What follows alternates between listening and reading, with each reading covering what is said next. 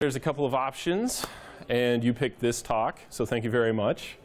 This is the tools that improve operational efficiency, lovingly referred to in the WordPress community as Matt's Cheap Tools talk. So, because one of the fun things is a lot of the tools that I'm going to be going over here start off kind of a freemium model. They start off for free, especially for personal use, but then they scale really well in a business type atmosphere. So, let's see. I've been giving this talk for a couple of years now. As the industry changes and as I get referrals and feedback and work with different products, I change and update this. So this is kind of the 2018 version. One of my favorite parts is at the end of this, we are going to have a Q&A, and that's when we can talk and we can hear people say, hey, have you suggested or have you thought about this product? And I'll say, no, I haven't. Let me try it out. And then sometimes that gets worked into the talk. So. And don't worry about copious notes. There's a little tagline here. All of you in the back might not be able to see it. It is already on slideshare.net. So I am kind of waiting for a mass exodus of people to go ahead and leave the room. Nope, we're good. All right. Thank you very much. All right.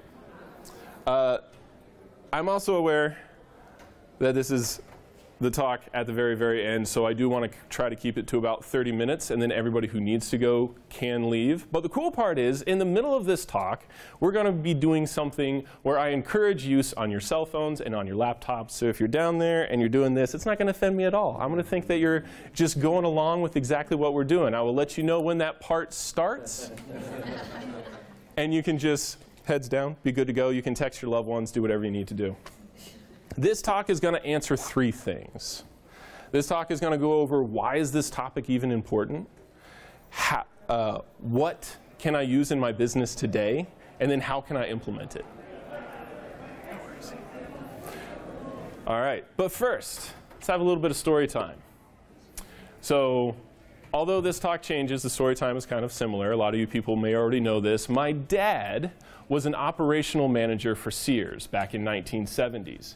He was one of the first people to introduce just-in-time shipping to Sears when they were doing the Robux catalog. That was kind of a big deal. It was cutting edge back in the day, and it's something that Google and Amazon and all the other big distributors use now. It's kind of commonplace and accepted. But he loves this stuff. He loves operational efficiency. He ended up creating a book. He wrote a book about it, and then he ended up teaching that book for 30 years at DeVry University. Needless to say, he was passionate about his work, and then he would bring it home with him. And I use the word home kind of loosely. This is actually a picture of me when I was 8 years old. And for those of you who don't know what this thing is in the back, it's a pop-up camper.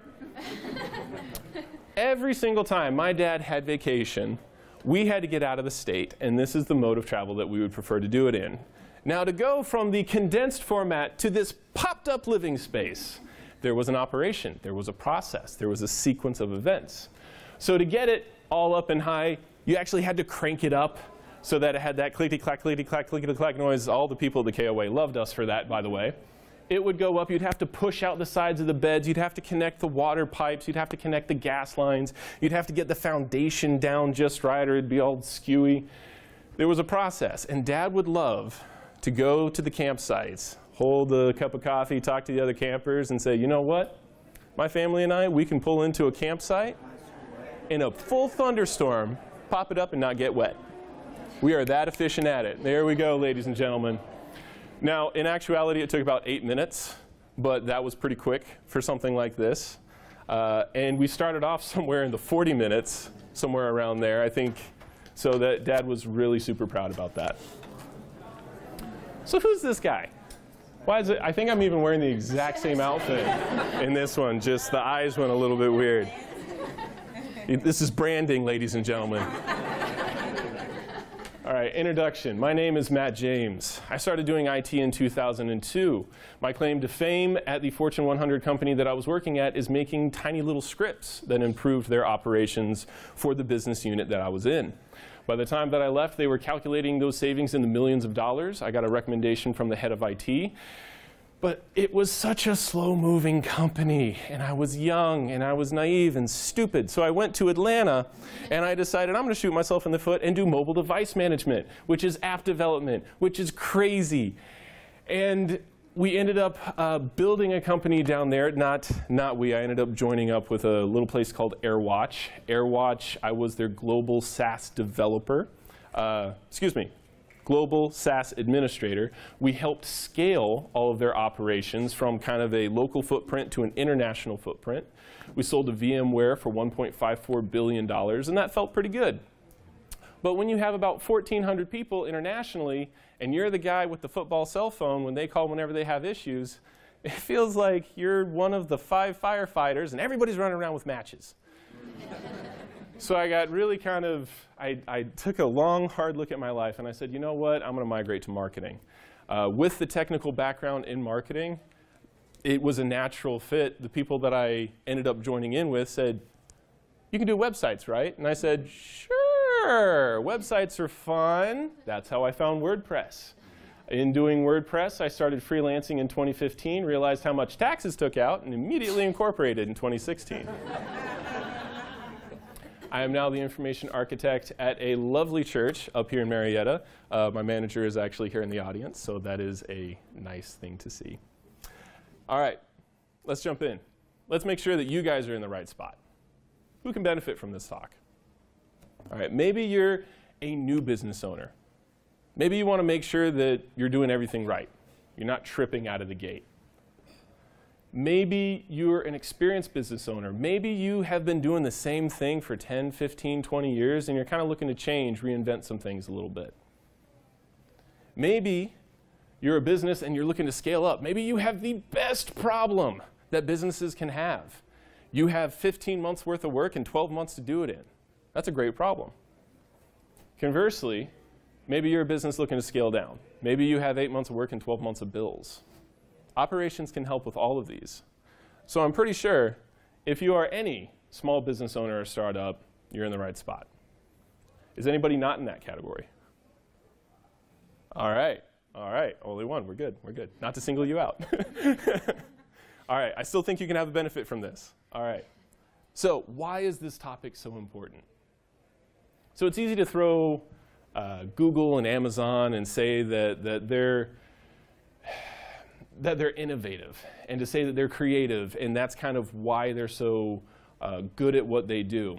But innovation and efficiency really kind of go hand in hand. Cornerstone were able to track 50,000 people that went through and did a job placement survey.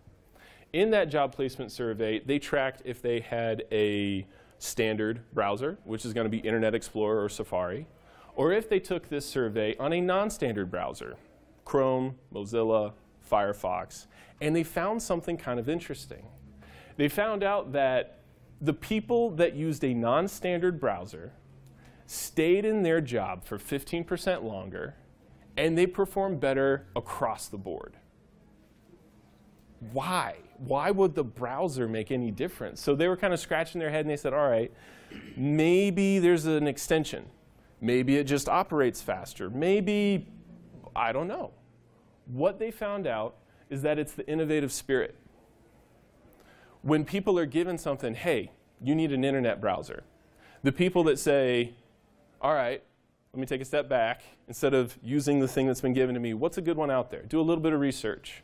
Ask people. Look around. Figure things out. Those people that had that spirit in them performed better. So that's why this talk is important. Now, an aspect of operational efficiency is you got to know your shop rate. Real quick question, how many people know what this shop rate term means? Okay, all right, so let me explain. Shop rate is the value of your time. If we're all entrepreneurs, we're all trying to get something together, it's easy to just kind of try to do any jobs that you can to make mincemeat, but knowing your shop rate knows if it's worth your time.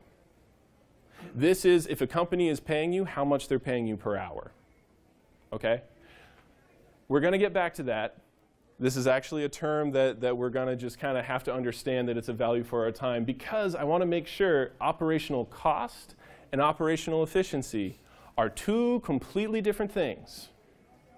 You can have low operational cost and low efficiency. You can also have high operational costs and low operational efficiency. They don't necessarily correlate to each other. So I just wanted to make sure that just because these tools are free, sometimes you need to pay a little bit extra. I'll explain how to do that at the end, and there's a spoiler alert. It's math. And I know I just said a 4-letter word. So you guys might start feeling like Captain Jack Sparrow, running away from the math. But you know what? Don't worry. It is a super simple formula. It's just output over input. If you talk to any engineer, this is actually across the board, mechanical, hydro, and operations managers. It's what is your output and what is your input, figuring it out. All right, so let's break this down. These are the different areas. I'm going to give you 2 suggestions for each area of this business. I'm not going to get into the more bespoke custom tools. You know, if you're a video editor, if you're an SEO person, if you're a web designer, you should have been here for the talk before, because Ali did an amazing job with that. But we're not going to get into those custom tools. We're specifically focusing on kind of the more general. I think a lot more people will get benefit from these ideas and how they are used. So let's jump right in.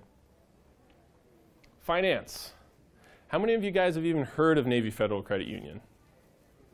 All right, we got about half the audience. The other part of you may just have not thought about them because they have Navy in there. And well, don't I need to be in the Navy, or somebody have to be part of the Navy to be considered for that? That's actually not the case. They have a pretty open, I know it's kind of messing up the fonts, but Army, Marine Corps, Navy, Air Force, Coast Guard, there's a lot of different areas of service where if you have a family member, they can sponsor you. I actually got in because my dad is a Vietnam War veteran. My grandfather, through this process, I found out was a commander in the Navy, so that was pretty cool. But all that to say, you may have a sponsor available to you, and you get some great services for this. I like the fact that they are a tech-savvy credit union. I prefer putting my money into a credit union because they have lower rates, they have lower fees, they work with people a little bit more. They even have a small businesses service section. If you guys are looking for a place to kind of put your money, these guys would definitely be a good one to go to. Now that we actually have our money, how do we manage the money? Wave apps is what I like to use. The real point here is if you have a small business, chances are you're not going to have the ability to have a separate business account and a personal account, because kids need braces. Kids need to eat. Mortgages do. You're going to be mixing personal and business incomes. Wave apps is a great way to sort that out and let you know which ones are personal expenses and which ones are business expenses. I also like the fact that it is an all-in-one system. Invoicing, estimates, if I need to pay people through payroll, it's all done in here as well. It is a free solution for all those services. If you want to pay them a little bit of money, you actually get better support. You get better response time. You can call them up on the phone. I've only had to contact them 2 times, maybe 3 times. I'm pretty sure the 3rd time it was my fault. So an email is perfectly fine for me for using that service for free. I also like the fact that I can give special access to an accountant. I don't have to make another login or give them my login and wonder if they're going to screw anything up. They have view-only accounts for accountants, which is super nice. They also have the mobile invoicing and receipts, which we all kind of expect nowadays from something like this. Let's jump to security. Ooh, security. Password management is something that is not only becoming necessary for personal use, but I'm an advocate of using it for business use. How often have you guys gotten an email like this? Notice a data breach. I just got this one last week. We get emails. Experian was a huge break that came out, or it was a huge notice that occurred. And a lot of people will get this email and say, oh, I should change my username and password for that site. They'll log in, they'll change the username and password, and they're like, all right, I'm clear. You know, they won't log in as me. It's not exactly the case. That's not what happens. Hackers will take this information, they'll go to a little place called the dark web, and they'll sell your information for between $3 to $4 each, depending on what it is. And then they will try your username and password across a myriad of other websites. Google, Apple, Vimeo, you name it, Amazon, just trying to get access and pretend to be you. Okay? So the reason why they do that is because they know that people reuse passwords. They know that people are going to name something about their kids or their dogs or their pets or loved ones or what have you. And so that's why this model for them is working. All right, well now, okay, I have all my username and passwords in this one account. Now if that gets hacked, what happens at that point? I just made a honeypot, okay? Good news. This hash database with 256-bit encryption, hash and salt are security terms, all right? Hash and salt is a cipher for unlocking your database. What LastPass stores on their end is gobbledygook.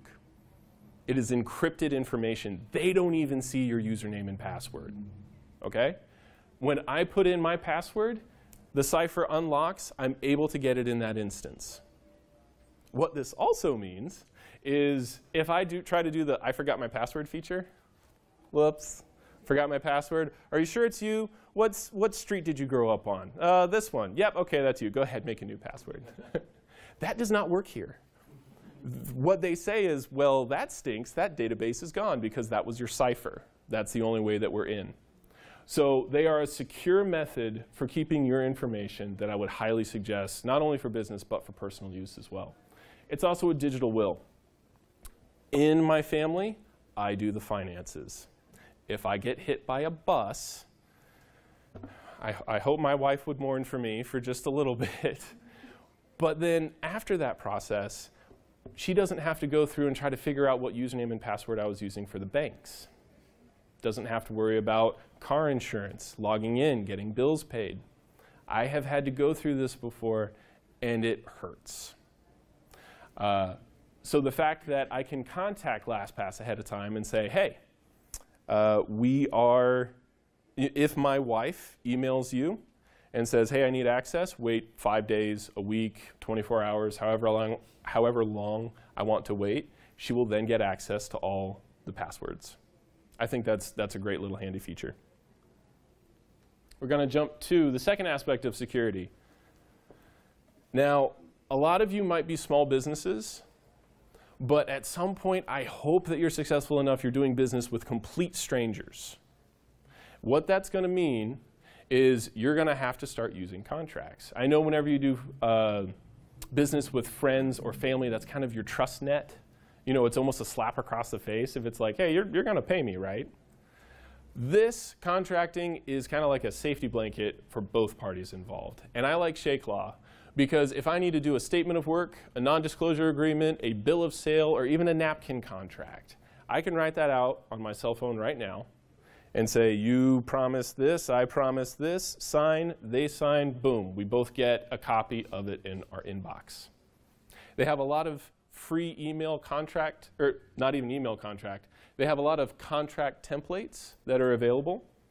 If you pay a little bit of extra money, you can also get lawyer consulting. That's great. If you're going into new territory and you don't know if you're covered in certain areas, this is a great way to get consulting to figure out if you're covered there.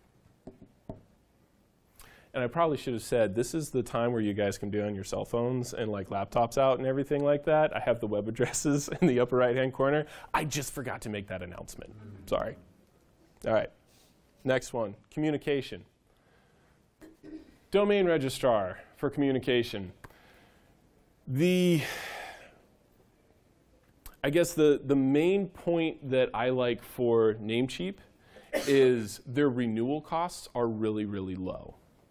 If you get a domain registrar, sometimes they'll get you in with 88-cent domain names, And that's great, but then it's $20 to renew after that, $30, however much. Somebody asked me last time, I said, yeah, I like their cheap renewal costs. And they said, how much is it? And I said, I should have known that. So I put them up here. These actually just came up for renewal. I got my .com for $11. I got my .info for $12 almost, and my .me for about $18. So your mileage may vary depending on your website. They have been very good to me. I also like the fact that they have an affiliate program. If you guys are building websites and you're having to set this up anyway, it's a nice little kickback for you. They are a great company, so I have no problem putting my name on it. They also have 24/7 support and live chat. I am a millennial. I prefer live chat more than talking on the phone a lot. So that is a nice little handy feature. Next one, communications. Yes? I was going to say, you might want to mention the private domain registration. A lot of people charge it up to $20 just for privacy. Really? Make it free. So. Yeah. That is, yeah, is that the or not the ICANN, that's the privacy policy No, for domain cheap? Your name and personal information on the lookup for the domain. Yes. Which a lot of people like to be anonymous. Yes. So you're saying that Namecheap doesn't do that? Or? Well, I took over it's really cheap. website was web.com, and they wanted $30 to renew the domain, and I think another $12 or $20. Oh, Like, $30. Mercy. It's very reasonable. I actually just had a couple of them roll through. It's about $2 a year for domain privacy. Super low. You can also use a PO box, which was something that I used to talk about in this talk as well. If anybody has questions about how to use that, approach me afterwards so we can keep moving forward with this. Google Voice is a call forwarding service. I live vicariously through this tiny little glowing box that fits in my pocket. Okay? But I don't want to give everybody access to the number that's directly tied to this. So a call forwarding service kind of creates an additional buffer between me and clients. Now, one of the benefits of having a call forwarding service is I can do personalized voicemails. Maybe I have a client that's kind of pushing at me, likes to call me at 9 o'clock. Their voicemail will say, hello, our business hours are between 8 to 5. We will respond to you the next day. Thank you very much. I can also, for my nice one, say, hey, sorry, I missed the call. Maybe it's in that awkward part between the driving station and the chair and the car. I'll get right back to you. You can do that. You can have custom voicemails. You can also set it up so that it rings multiple phones at once, which is super nice. If you hit 4, you can record the conversation. And I also like the fact that if I'm near a computer, I can respond to text messages through the web browser. I don't have to pick up my cell phone. Because a lot of times when I go home, I like to do that. And I just like to set it on there. But I'm usually on my computer. So that is an added benefit. Can you port a number over to that? You can port a number. I think it's $10. It's either 10 or 20 bucks.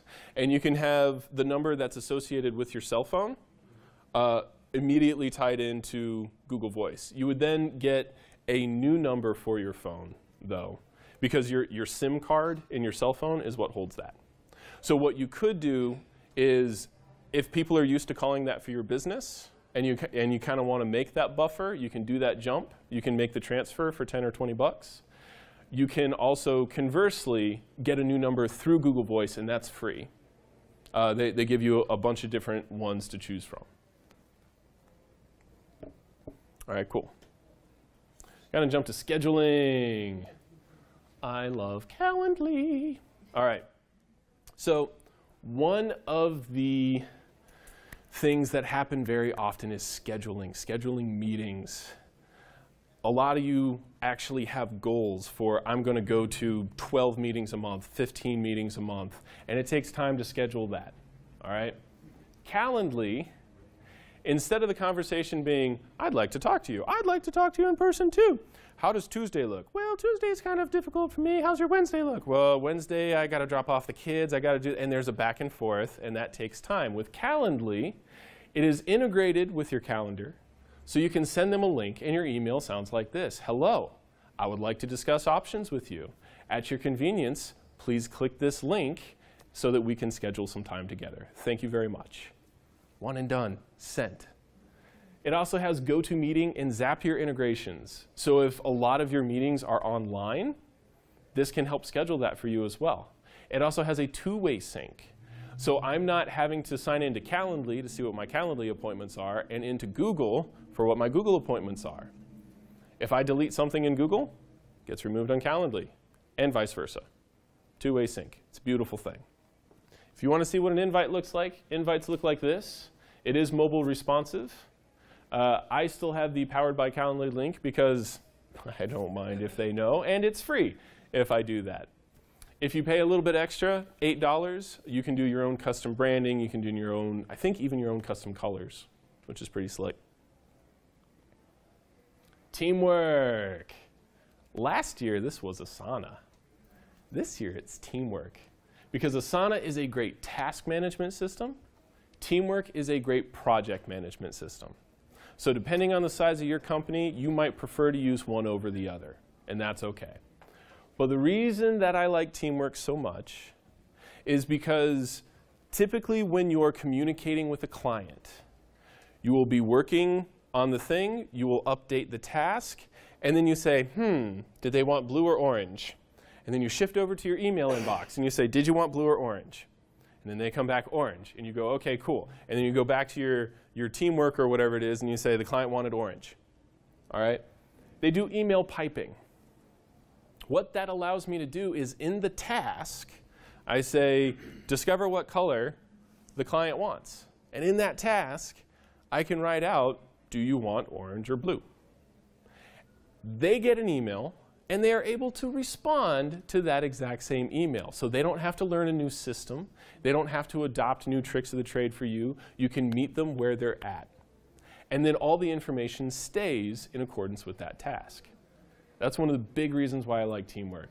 They also do task templates and milestones. If you already have a lot of operations in place, this is a great way to kind of flesh that out. If you're playing around with operations, it's also a good way to kind of do trial and error, see where the breakpoints are. It's also, I think, a lot of fun, but I'm kind of a nerd. So, oh, and I did want to say, their video library is fantastic. Video library is bite-sized information, 2 to 3 minutes. It's not, hey, check out our hour-and-a-half long webinars where you can finally get to the point. All the information is bite-sized and there and available for you. All right, this is the last section, the last two pieces. How many of you guys use RSS feed readers or news aggregators already? There we go. Okay, we have part of the room. For those of you who don't, Feedly is just that. It takes all the news sources that you want and it funnels them into one place. This is how my home screen looks. So when I log in, I like to follow cryptocurrencies. I like to know what's in the local news. I like to know what technology is trending. So I can go ahead and identify all the news sources that I like, and I can have them stream in and available in my cell phone or online. And it's great because when I'm waiting in line for something, I can go through and I can say, oh, that looks cool, that looks cool, that looks cool, that doesn't look cool. And I can earmark the ones that I want to go back and read later. And then when I'm sitting at home, I can go through and read the full article. It's a good workflow for me. You can also integrate it with IFT and Zapier. I may or may not have played around with automating my Twitter feed. So it's great if you have certain news articles that you want to pass along from trusted news sources.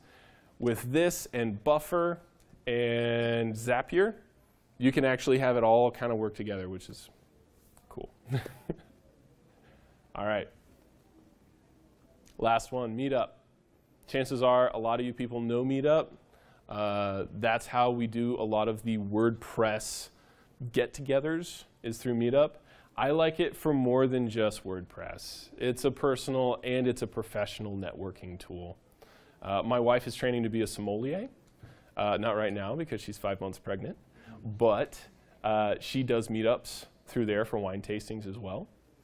And I like it because with Facebook, it's more about the people, not so much about the activity, and Meetup just flips it.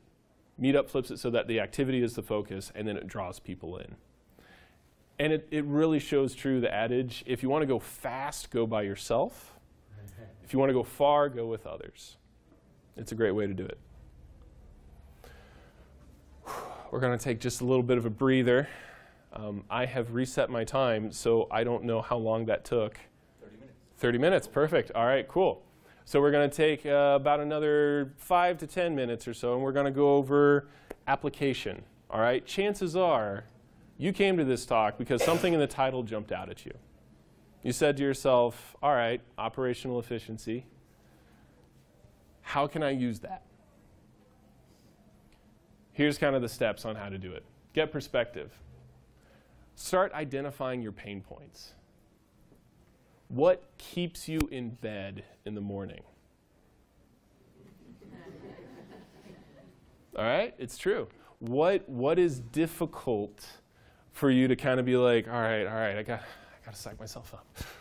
Got to do another meeting. Got to send out another meeting invite. What is that? Just identify it. Just write it down. Put it somewhere. Search like you're starting over. A lot of times we've been in this industry for long enough. The things that we search for are this long because we think that, we can kind of game the system a little bit better. Sometimes just stumbling into a new website or a new resource is because you start off with a very generic search. There's SEO warfare going on all the time. New companies are popping up everywhere. They are paying lots and lots of money because they want to be seen on the top spots. Check them out. Third, get feedback from clients you've already done business with, not the clients you're doing business with. You are not going to get an honest response from them because they think that you will sabotage the website. Okay? Ask the one that has been 6 months or a year later and say, hey, did I respond fast enough? Were there questions along the way I didn't answer? Were there things that you wish I would have talked about more? Were you confused any at all? How could I do better? Okay? Those are the tough questions that a current client might not tell you, but a prior one will. It might even save you a 1-star review. Okay? And then talk about your process to other people in the industry. That's why I love this talk so much. Because we're going to have an open Q&A, and we're going to have people saying, oh, I liked that one. Have you tried this? Or, hey, this one's kind of cool. This is kind of where the ideas are. And I love the WordPress community because it is so collaborative. It's not competitive. I mean, it is, but it's not. But it is, but it's not. So, all right. Let's do math. Yeah. All right, not so much. All right, that's fine. Again, we're bringing it back. It's just output over input. So we're going to have a very simple formula, and we're going to take making meetings as the idea. All right. So you're at a spot where you feel like you should change this one area of your business. All right. You've looked at a couple of different tools. First thing that I would suggest you doing is figure out that shop rate. $125 an hour might seem crazy high. It's actually kind of standard. If you have a brick and mortar location, if you work from home, you could probably drop it a little bit. If you're willing to work 80 hours a week, you could probably drop it a little bit more. So figuring out what your expenses are, figuring out what your time is worth, allows you to plug in the variable into this equation that will help give you the answer. Okay? So shop rate is important. So let's say you have a $125 hourly rate. Your goal is 12 meetings a month. All right, I'm going to do 12 meetings a month. I have about a 10% close rate. I don't know if that's high or low for any of you. That might be another metric that you need to calculate. And then on average, I get about $500 per close. Maybe I write blogs. And for each blog post that I write, I can close at that rate. But I need to get in front of that many people to do it. It takes 15 minutes to schedule the back and forth. Okay? Hey, does Wednesday work for you? No, Wednesday doesn't work for me. How about Thursday? No, how about this day? Cool, where do you want to meet? Oh, well, that's a completely new question. All right, well, let's see if we can go here. So given that time and that estimate, you're going to get a number, 1.6. It's just a number, okay? But that's going to be your efficiency rate. Let's jump to the Calendly way. We're going to use the exact same numbers. Exact same numbers. We have 12 months, 10% close rate, $500 average. Now we're adding $8. $8 is the Calendly's, I think it's the next step up. I think it's like the business package or something. You could still probably do it with the free version if you really wanted to. But just to show, all right, I'm paying for premium. Crunch in those numbers. Now it's 7.2, 450% improvement. You went from something that takes 3 hours a month out of your time to 36 minutes. What are you going to do with that extra 2.5 hours? Just meetings. Okay? So this is kind of the heart of operational efficiency, figuring out if that's a good decision to go to, getting the analytics on what you're already doing, plugging in the numbers. If I had hours, we could talk about honorable mentions. I don't know if you guys actually remember. She was a meme for a long time. She came in second place. Michaela. But that's pretty much it for the talk. Thank you all.